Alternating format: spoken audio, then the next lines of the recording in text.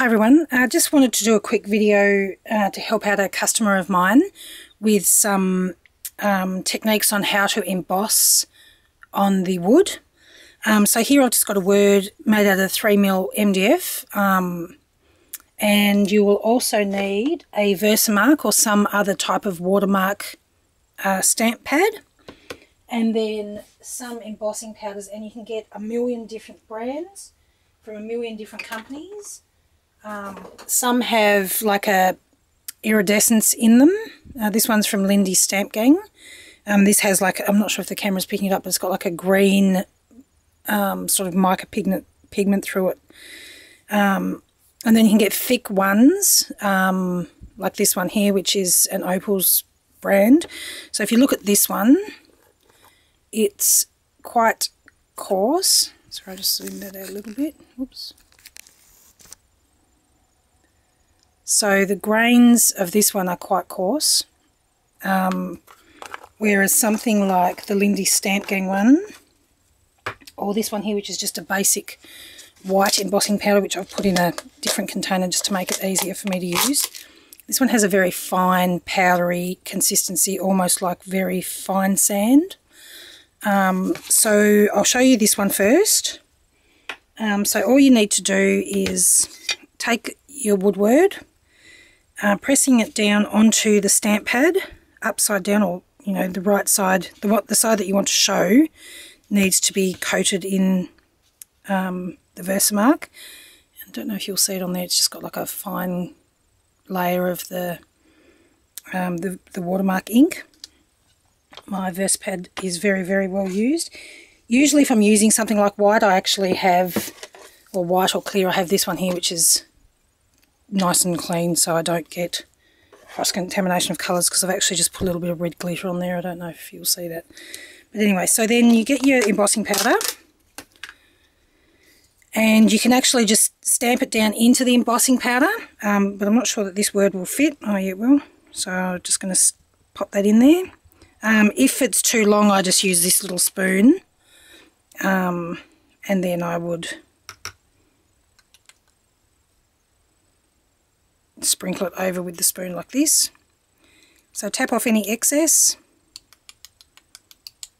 and you'll see it's got a coverage on there. Not sure if it will show. I'll try and get this to focus. But it's quite a sort of like a sandy finish at the moment. And you can still see little tiny bits of the wood showing through it. Then you need a heat tool or heat gun. This is going to be a bit loud, so I apologise for the noise. And you're basically just melting the embossing powder onto the word. So you'll see it start to change and form a liquid.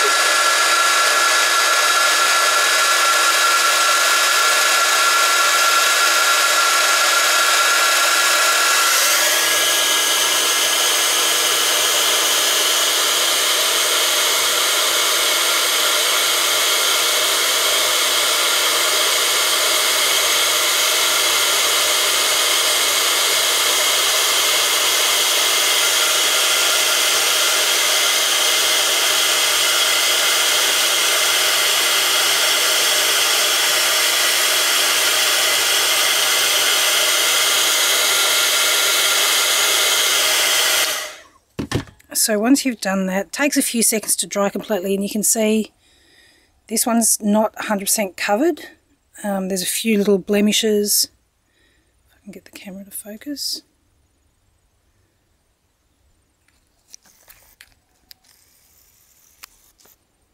If I hold that up, maybe you can see it's not quite smooth in there.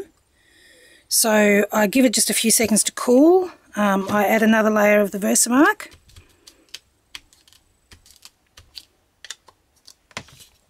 And another layer of the embossing powder.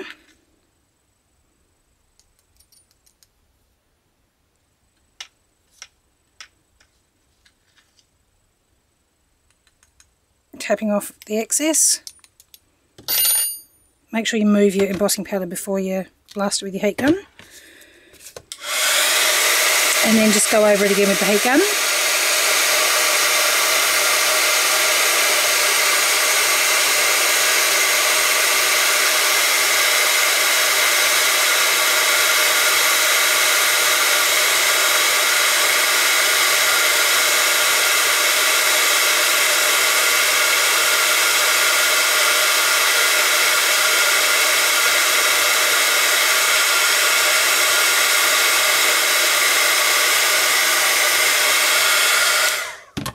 and then allow it a couple of seconds to dry, and then that's ready to be used on any project. You've got a nice smooth glossy finish on there.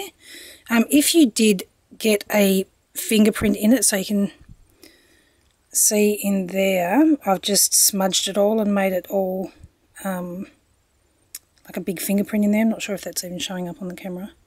But if you do get a blemish or a mark on it like that, you can just go back in with the heat gun, remelt the embossing enamel, and then it goes back to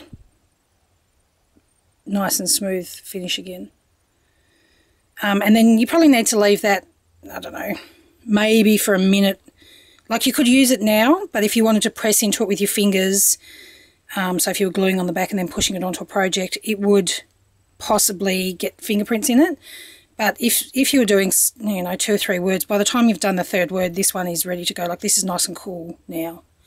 You can also, with the embossing, use it for, like if I had a clear embossing powder. So let's just say I wanted to make this, you could use black embossing powder, but just for this particular exercise I'm just going to do it this way. So I've coloured this with a black permanent marker straight over the top.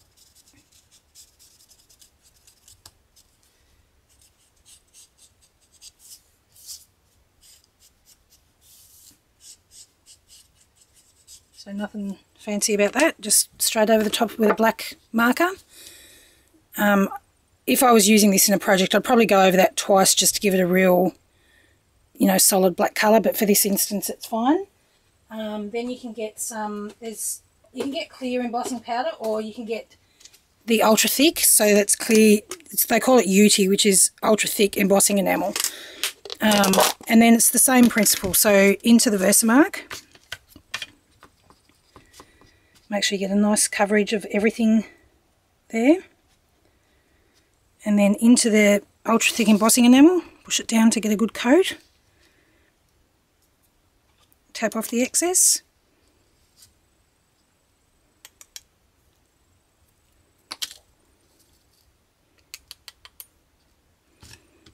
So it's sort of got a sandy finish, and you can see it's very uneven, like there's bits that are missed there. But when I do my 2nd coat, I normally do 2 coats, it'll pick it up with the 2nd coat. You can actually, whilst this is still hot, dunk it straight back into the embossing powder, and it will pick up another layer. If you're too slow and, you know, don't get it done quick enough, you can just put the Versamark on and do a 2nd layer.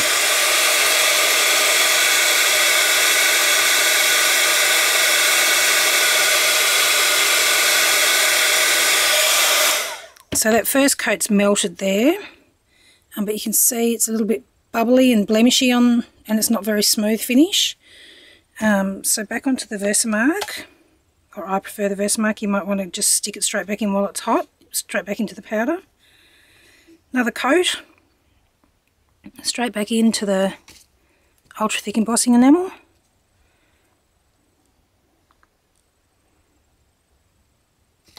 Tapping off the excess again.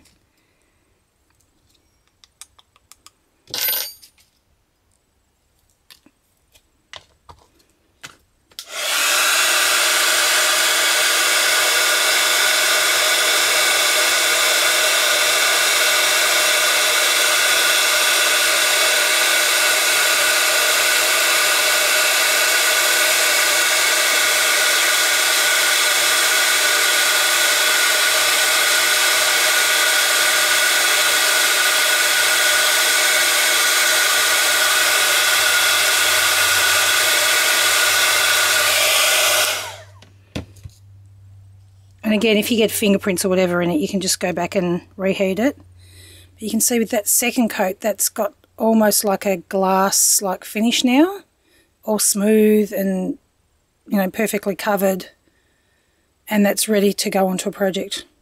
You know, allow it to cool so you don't get fingerprints in it, but it's pretty much ready to go straight away. So that's that. Then if you wanted to with that one, you could actually just go ahead, say I wanted it glittery for some reason. I've got just some stickles here, which is like glitter glue, and then I just add a little bit, just dab a little bit on each letter like that.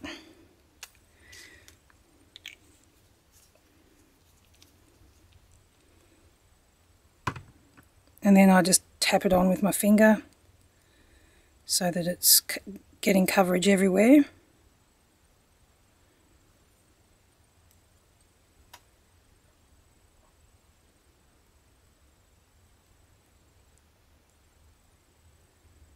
And then you've got a glittered finish if you want to.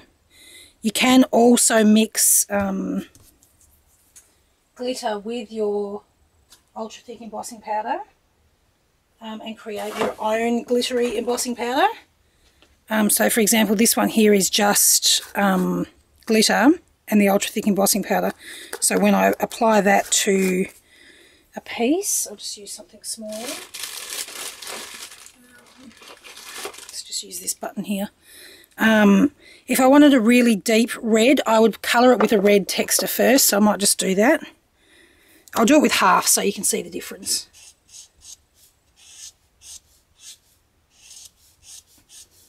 So straight over with red permanent marker, straight onto the Versamark, getting a good coat, and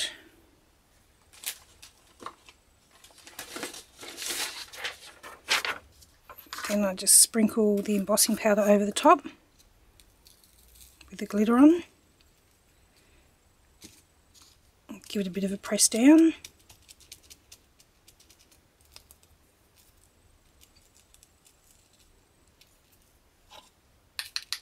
Tap off the excess. Put the rest back in the jar.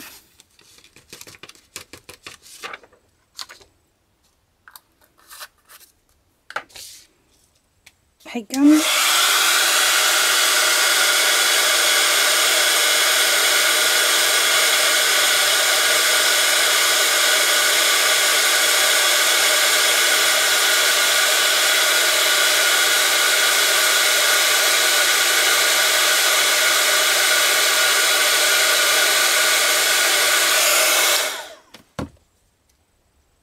And then you get that sort of finish. So this side here did not have the red pen underneath, and this side did. So you can tell the difference, but if I went over that with a second coat, you'd probably never even know. And the good thing about using the glitter in the embossing enamel is once that's dry and you've set it with the heat gun, that glitter is not going to fall off. So if you want to use this on a birthday cake decoration or Christmas tree or something, you didn't want all the glitter falling off, once that's dry, that glitter will not rub off onto anything. It's embedded into the UD. Anyway, so I hope you found that helpful. Hopefully that makes it a little bit easier for you to do your colouring. Thanks for watching, and I'll talk to you again next time. See ya.